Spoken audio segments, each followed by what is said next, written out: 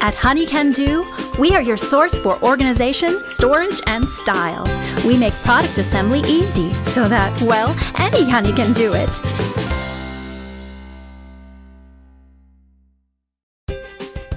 To begin, open package contents and group like parts. Turn the cart on its side and slide the axle through the openings in the bottom of the cart like this. Notice that the cotter clips have bumps in them, and the cotter pins are straight. Slip a cotter clip into the holes on either side of the axle like so.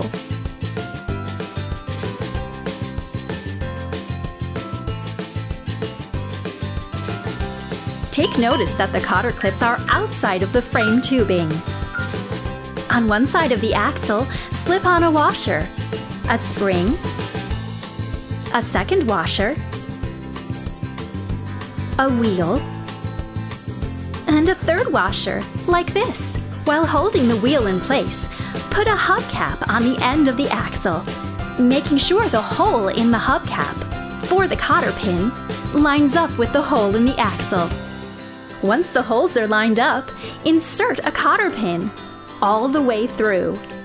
Now lay the unit on its side and using pliers, open the ends of the cotter pin by bending the ends in opposite directions, like so, to lock the wheel into place. Now repeat for the other wheel.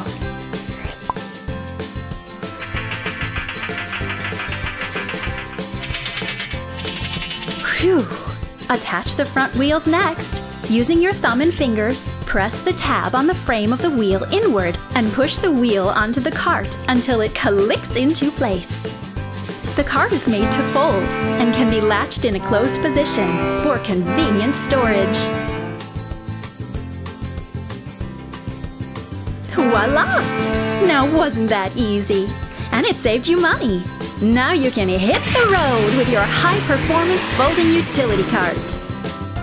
At Honey Can Do, we don't believe you have to go broke to have a beautiful, well-organized home. And assembly should be easy to do.